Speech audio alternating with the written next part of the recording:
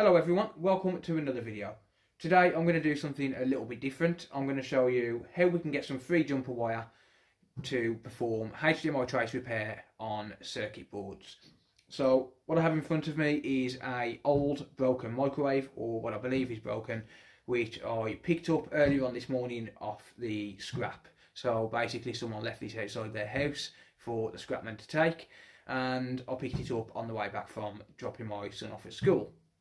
So the reason I picked this up is because I wanted to basically harvest one of the motors out of the microwave, and then the rest of the microwave will go onto the scrap pile because my brother-in-law is a scrap man, so I'll just phone him and tell him to come pick it up when you've got time.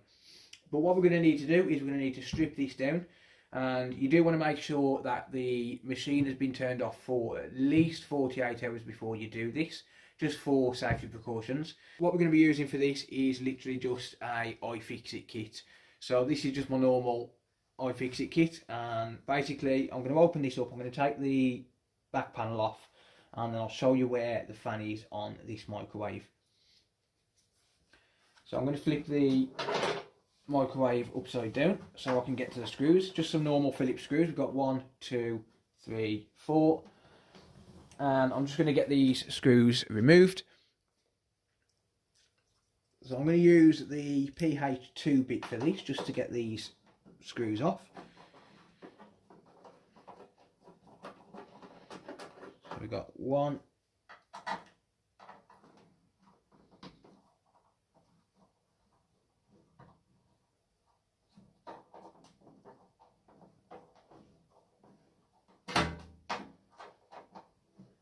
'a little bit tight, but I don't actually own a normal set of screwdrivers, so these ones will have to do, unfortunately. 2.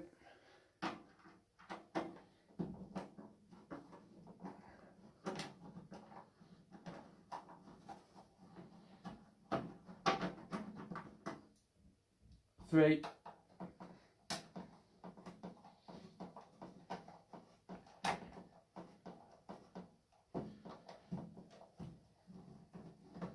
And 4, and then we've probably got some just on this side here, so let's flip this around once again. We don't. Okay, cool.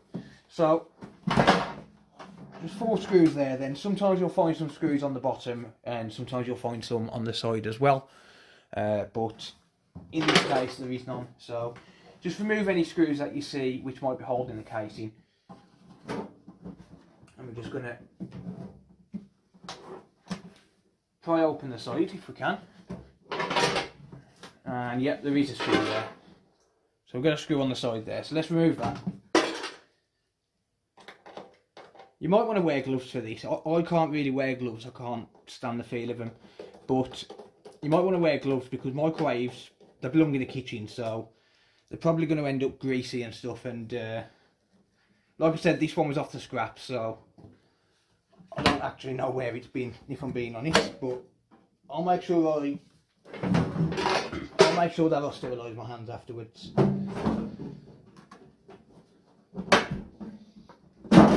Okay, there we go. Good. Right, so if we take a look over this side, then we can see we've got all of the electronics. But what we've also got is this fan just here, and this is just basically the cooling fan, but it's got some perfect jumper wire inside it. So what I'm going to do is I'm basically just going to extract this fan. And there's actually only a couple of screws just on the back, just here. So it should be relatively simple to get this fan out.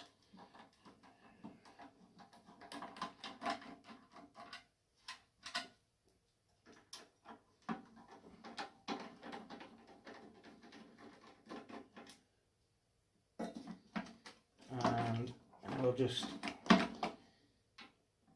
get these clips out if we can.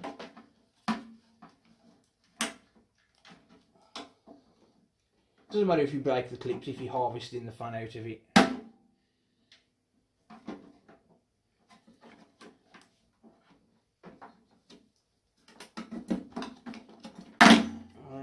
There we go. Okay. So let's just disconnect these wires. You can break the wires away as well. I'm not really too fussed. There's obviously other things that you can harvest in this, but I don't bother. I just basically take the fan out of them and that's pretty much it.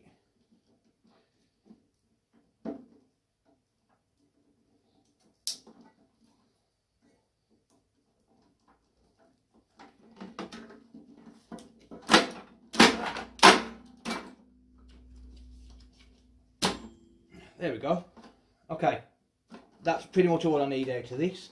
You can of course take things like this transformer. The transformer might come in useful to some people, but like I said, for now all I really take is this bit here. So I'm done with this, so I don't need this anymore. So I'm going to push that to one side. I'll screw that back in later on. And then I've just got the fan here. So this is just a normal fan. Obviously just a normal fan, but like I said, it makes perfect jumper wire. So we just unscrew that, take out the screws.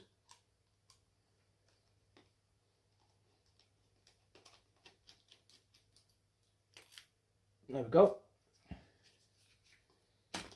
Take off the blades, and then we're left with just the motor.